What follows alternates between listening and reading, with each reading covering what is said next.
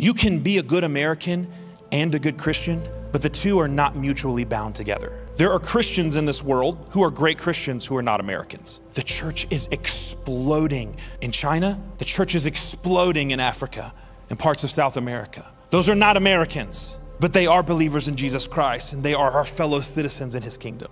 The problem that we have is when we start placing our hopes in politicians, election cycles, parties, or even the nation itself.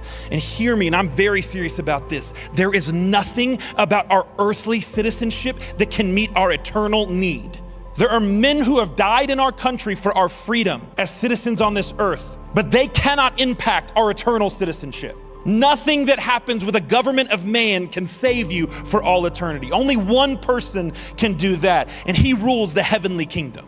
And so while we have dual citizenship, we don't have symmetrical dual citizenship. Our citizenship as members of heaven is the umbrella over even our citizenship as Americans. And in this series, what we have to understand at the very beginning is that above anything, we have to be citizens of heaven.